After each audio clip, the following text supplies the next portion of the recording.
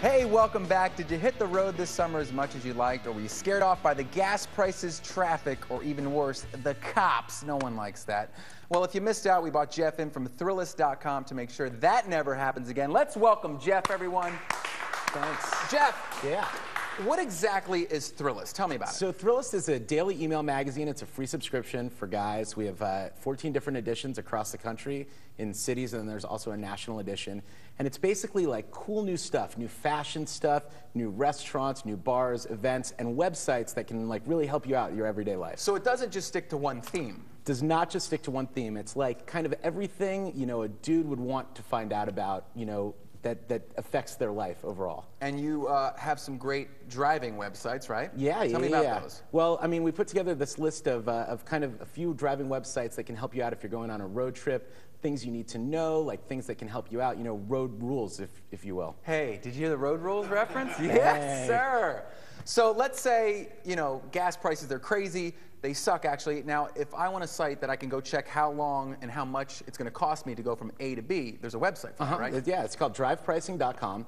And basically what it is you put in where you're going to be buying gas, the zip code of where you're going to be buying gas, and where you're going from point A to point B, and it will tell you exactly how much in gas the trip is going to cost you. So it'll find like how much the average price of gas is in the neighborhood that you're starting at, and figure out how much the trip is going to cost. So if I want to go from here to Vegas, right, I punch it in. It tells me pretty much it's going to tell you how much it's going to cost you, and then you need to add in probably, you know, a couple $1,000s that you're going to lose at the craps table, and then of course that'll all be that the trip. Yeah. So listen, you could probably tell I live on the edge.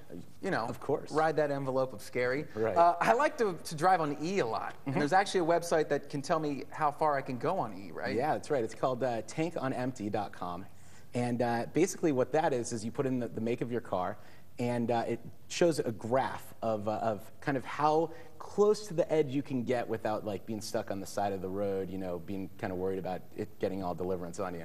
Now, is there an average, like once my E light comes on, that I could maybe go? I have a 89 Honda Accord. It's an old Honda Accord I grew up with that I still have, that I seem like it, every time the E button comes on, I used to drive around for miles. Is there like an average you can get on E these days? So, well, basically it shows you, it's all based on user reports. So, you know, some other poor guy got stuck on the side of the road. He writes into the site and tells them, you know, how far he got, and then it averages all of those together, and you can actually see the graph, you know. So there's a formula how you calculate all of these driving on E, so to speak. Yeah. I mean, it basically takes all of them, averages them, and then also gives you a graph so that you can kind of figure out where your safe zone is and where your maybe not so safe zone is. And I also catch myself speeding sometimes, kind of a wild child. It happens. Now, cops, if you're watching, turn away. Anything to help me out with that, the speeding kind of aspect? Yeah, there's actually kind of a similar site that's all user-generated called speedtraps.org.